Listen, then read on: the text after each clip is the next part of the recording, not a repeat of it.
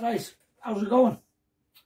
Back at the old fridge again, but unfortunately tonight I'm not going to be doing any fab work, which I think is probably more interesting. We're down on some repair work here.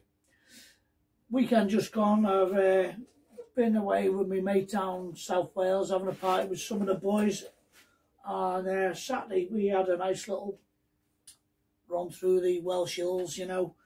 I was on the old 750 bus here, the mighty little Honda, and he was on this 2-litre SNS Harley. Fortunately, the little Honda wasn't quite the race bike that she thought she was. She done all right, she behaved very well, and you know, we overtook a load of cars, and you know, we generally made a nuisance of ourselves. It was a good laugh. When we got there, you know, 150 mile into the trip, slowing down, I knew she wasn't quite right, but we pulled in, we seen the fellas, and you know, we just set our tents up, and you know, there was some Guinness around, you know. We had a few beers,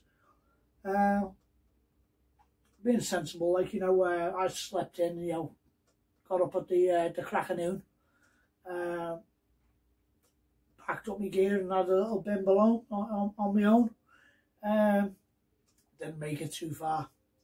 She wasn't happy with me, you know. She'd had a bit of a tantrum, and she shut us down.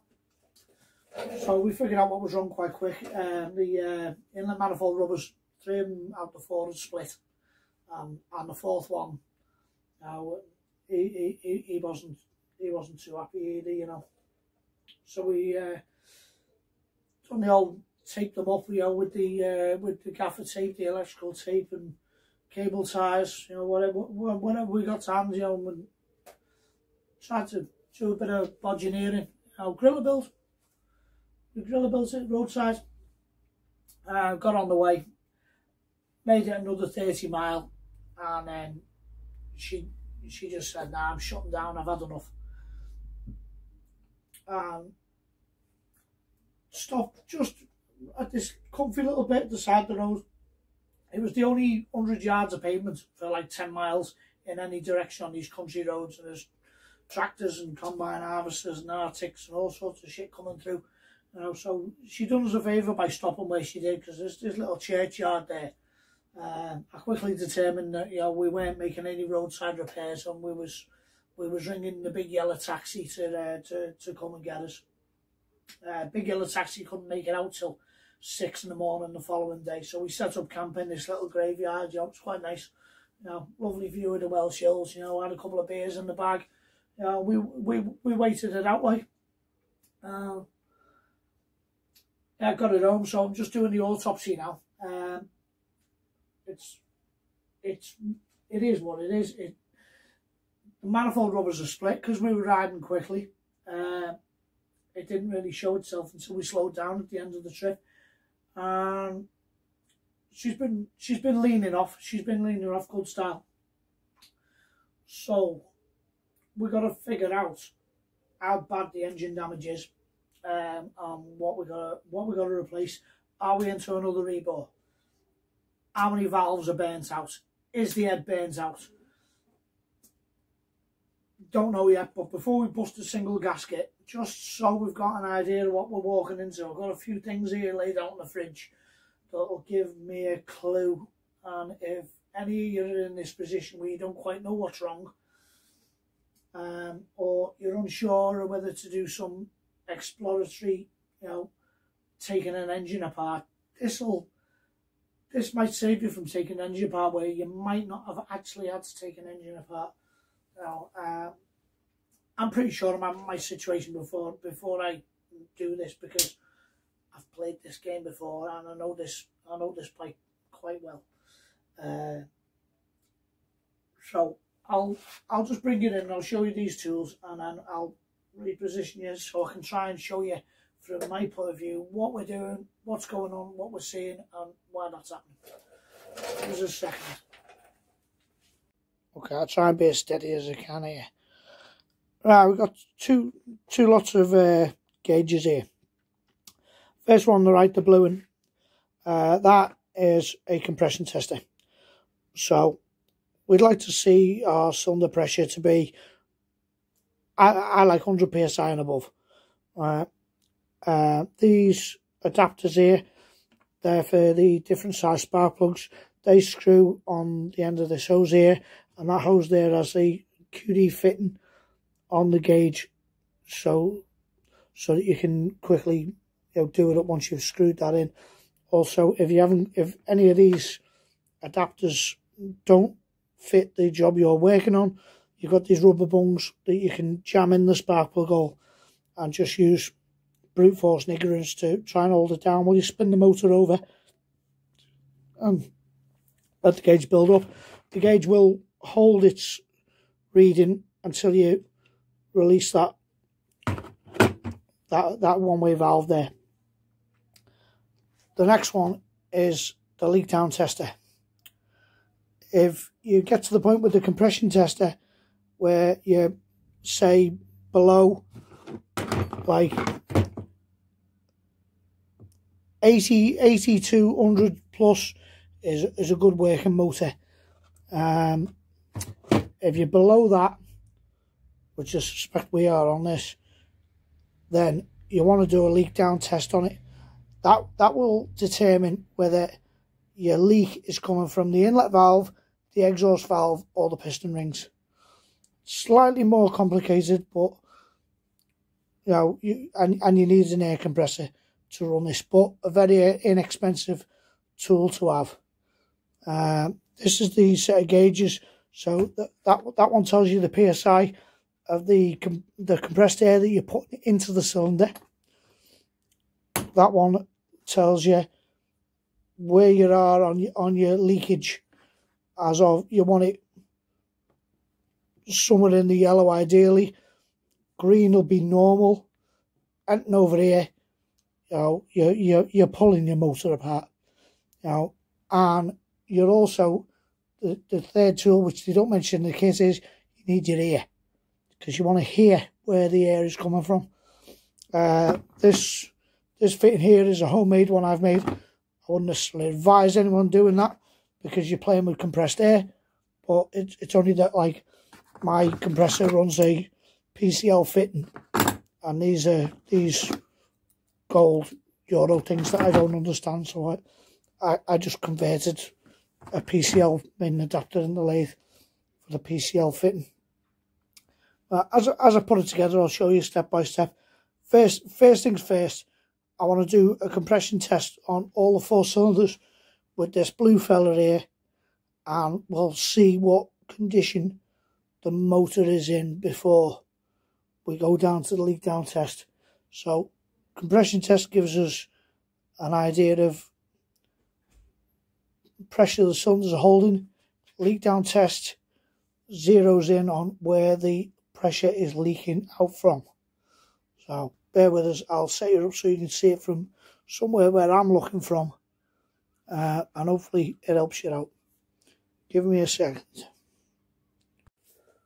Okay, so we've got the adapter in the hose here that fits the compression tester, and I'm going to stick that into the number 1 cylinder, turn the motor over until we see the top dead centre mark through the little hole here, which is marked T on the auto advance unit, to tell us we're the top dead centre. And we know we're there because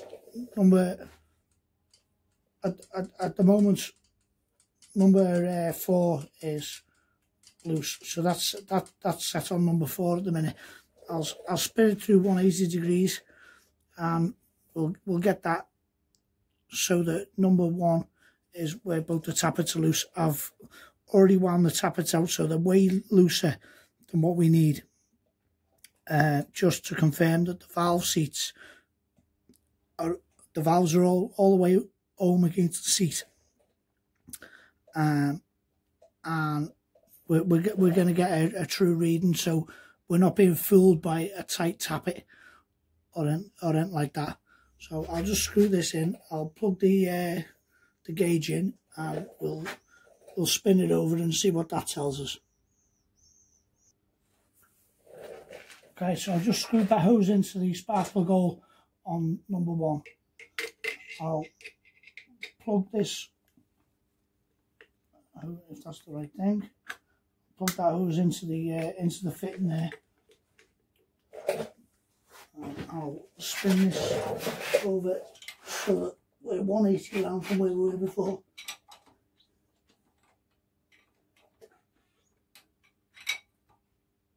Well, 360 rather, 360.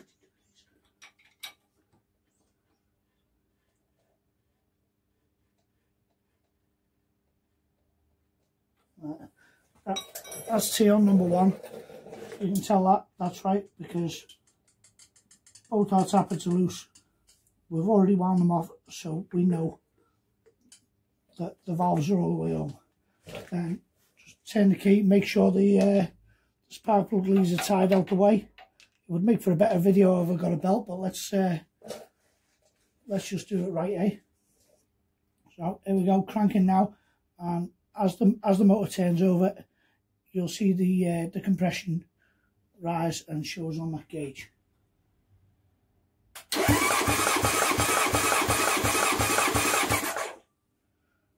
Right, that's not terrible. That cylinder would run all right. That's sort of 85-ish.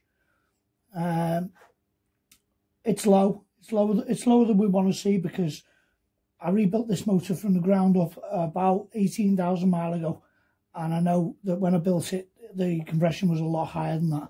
So that cylinder has suffered some kind of damage. So we know we're going to be doing a leak down on that. I'll move over to number 2. We'll take the motor round and do the same again. Have a bit of pen and paper to one side, so you can record what you're seeing. Okay, there's the hose set in number 2. Make sure that that's tight on the O-ring.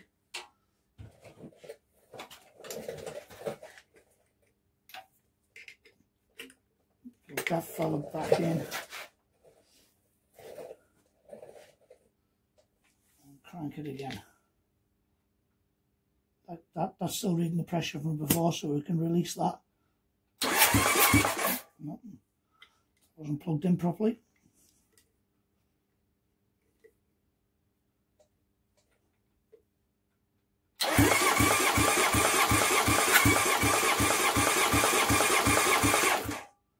Again, low.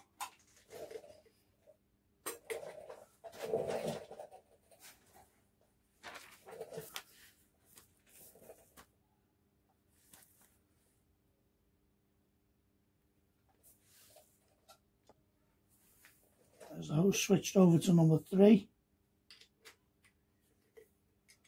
So it's in there properly this time.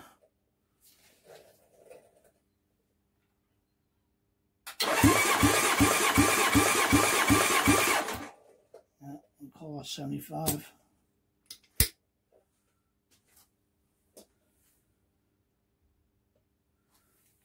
There's the hose in number 4. Rinse and repeat.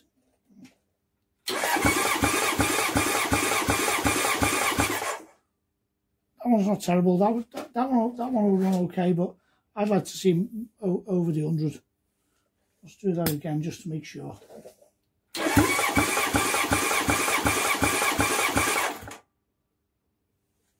That was the one that the rubber hadn't split on, so I was expecting to see that one slightly higher. It had split a little bit, but not all the way. But if any of these rubbers split and you're riding quick, a lot of air is going to go in, the thing's going to lean off, and the cylinder's temperature is going to be running way higher than what Mr. Honda ever intended to. So we are definitely going to do a leak down test on this to find out where the cylinders are losing pressure from, whether it is the valves letting some of the pressure pass by them, or the rings are done and we're getting some blow past, in which case we'll be pressurising the crankcase. This crankcase breathes to atmosphere. I put the breather pipe in a little hole there so that any oil vapour goes on the drive chain and just helps that a little along, makes your chain last a little bit longer. So we're not going to end up with a situation where where you're going to be blowing gaskets, or because the cylinders are pressurising the crankcase. But yeah, we're going to be on with a leak down test now. So we'll be on to the red box next. Set that up with the air compressor. I've got a little hobby air compressor set up there with hose over there on the chair, so we can do the same again with that. This time we won't be cranking it over. This time we'll be filling the cylinders with air with the piston at top dead centre, so we can listen for where the leak is coming from. And we'll start at number 1 again. We're doing one at a time, and yeah, that'll give us a clue as to what we can expect to see when we take the engine apart. I know now from that we are taking the motor, we are opening the motor. It might be the top, it might be the barrels as well. In this case, the barrels are looking pretty scabby after 18,000 mile of you know, my general dipshittery. I'm using it for work and a million miles across Europe and whatever. You know, we can use this opportunity to give them a refresh and paint it up a bit. For the miles I do, I don't know whether this is probably the most sensible bike for me to keep.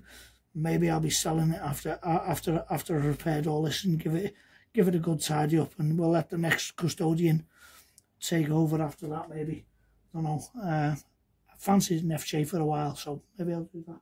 But bear with me, and we'll do a leak down test next, and show you how to do that, because like all my stuff, it might help you along the way. Bear with us. Okay, so I've switched out the hose on back to number 1. That now plugs into this fitting on the leak down tester, and the compressor, which I've already switched on and primed, just so that the compressor's not running during the video. If it does switch on again, I apologise for it. I'll try and edit that out, and we'll connect that to. Oh, hang on, one more thing. I need to put my little adapter here. This converts the PCL fitting to the European version, or whatever they call it.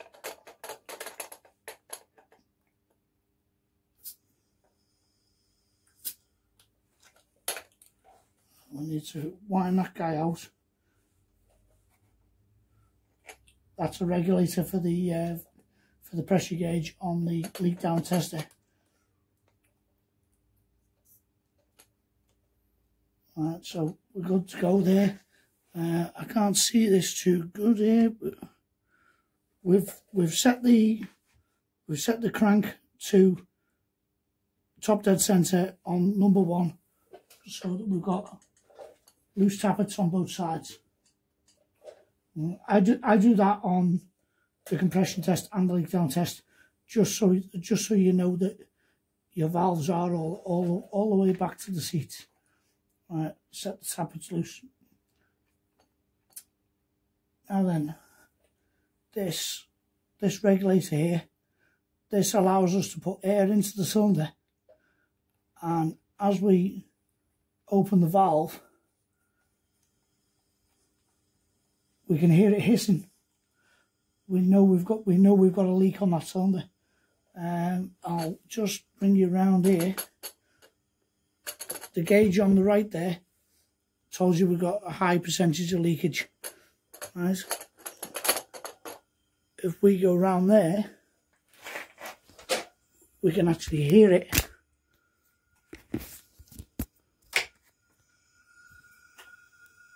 Coming out of the inlet on number 1.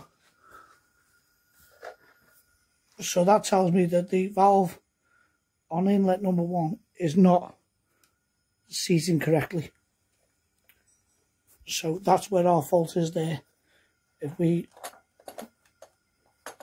wind it back off again. It's hard to do this one-handed. I'll just stop that there because otherwise the compressor will light up and ruin the video. Yeah. So our needle was somewhere over in the red, right, with 10 psi running through it, and we could hear it hissing. That we shouldn't get anything. The pressure should rise far higher than that.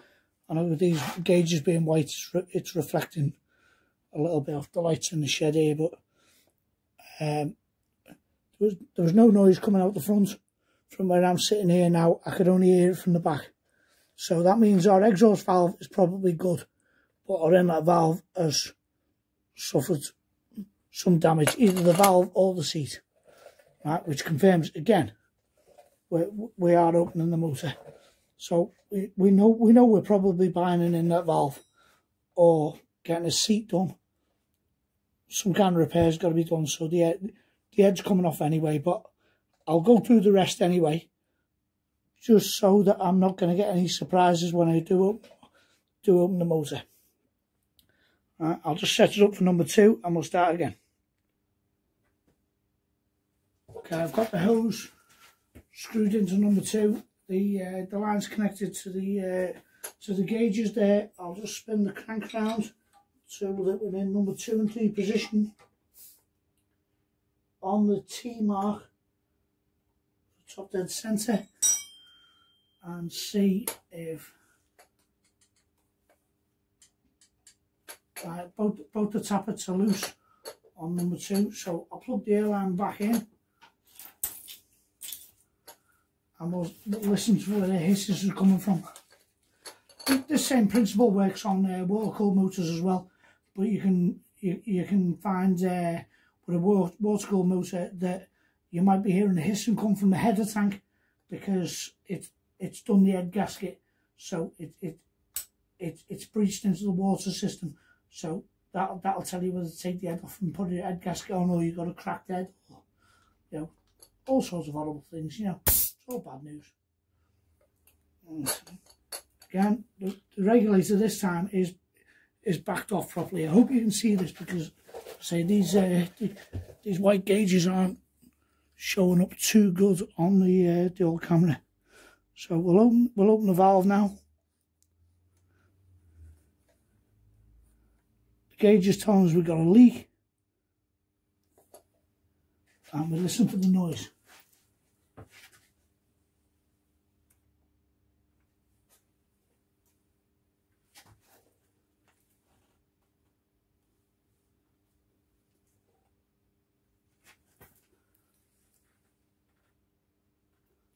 That is leaking from the exhaust.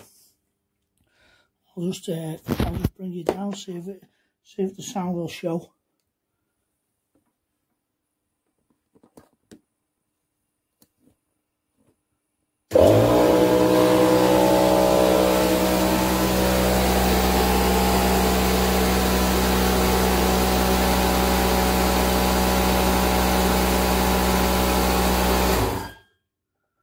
Sorry about that. Can't avoid the compressor coming back on. We need the pressure so we can see what's going on. But if I get my head down there, that's definitely leaking out that exhaust, and there might be a leak on both sides there. And with the valves both being closed because the tappets are loose, we've got some damage on both sides there. So pause again, we're on to number 3. There's number 3 cylinder plumbed in with the hose and the gauges. Now this time we'll spin this round 360 degrees.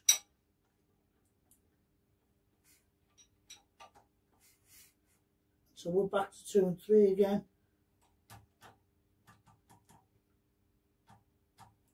Top dead centre lined up against the firing mark.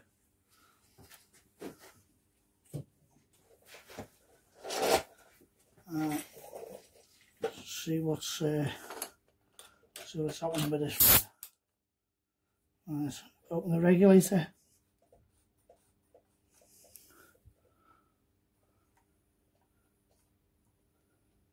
Very little pressure reading on the PSI. Compressor will probably kick in a minute, sorry about that. High leakage on here. Inlet is leaking. Exhaust leaking quite bad.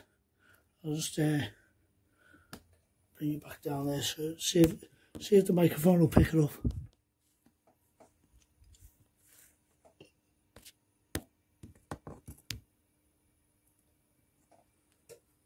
I don't know if you can hear that, but if you're doing this job yourself, you know it's hard to miss. If you have any leaks out your compressor, try and stop them before you start, because you can sometimes mistake that for a leak in the motor. We know we're pulling it apart, but we'll do number 4 anyway. So that's it for this little video. I hope it helps you out. You don't have to have had a problem like I have. If you've just bought a vehicle, or the same principle works on any engine. If you just want to have a little look and see what kind of condition your motor's in, even if it's running okay, you can know if you're going to have a problem down the line, or whether like somebody maybe's tried to hide something from you when they sold you something. You know, not everyone's honest out there, you know, especially these old things. They're all a bit wonky, like, you know, great engines, bad owners, all that. Yeah, it might help you out. I'm going to be tearing this thing apart. I don't think it needs a rebar, because I never had no whistling coming out the breather, but I'm certainly going to pull the barrels off and give them a little cheer up and a tidy up, you know. Get them a hone out, maybe just throw a set of rings in for the sake of it. I don't think they're that expensive. I rebored this when I built it 7 or 8 years ago, so unless I find any nightmares in there, then I probably won't be going that far. But certainly we need to do a valve job on this motor, and then we'll be back up to speed again. It should be trucking along just good. Well, I'm going to be tearing this thing apart in the next couple of days. So if anyone wants to see the video of me opening the motor, and throw it in the comments, I'll be happy to film it. Yeah, thanks everyone for subscribing, and I appreciate you all watching, and keep it between the ditches, guys. Love yous.